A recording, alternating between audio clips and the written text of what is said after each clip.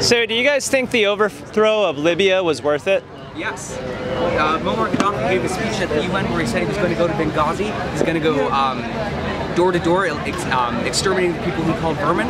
There were thousands of lives saved. I actually read a very good article on Fox a while ago about a guy who was in Benghazi who was worried for his family's life because Muammar Gaddafi went to the UN and said he was going to kill all these people. So what about the tens of thousands of people who were killed in the process of the overthrow of Libya? Was that worth it? Well, Muammar Gaddafi was going to go killing all these civilians. There's already people being dead, being killed. We had to go and stop this dictator from exterminating his people because he didn't like their political attitude. How many troops do we currently have in Iraq?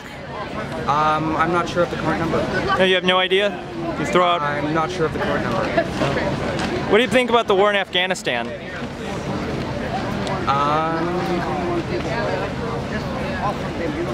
No, it's nothing? ongoing. I don't have a. Do you have an idea? Are you looking for something? I wanted to know more about where you guys stand on this issue. What about when Hillary Clinton says that Edward Snowden should be jailed? Do you support her in that?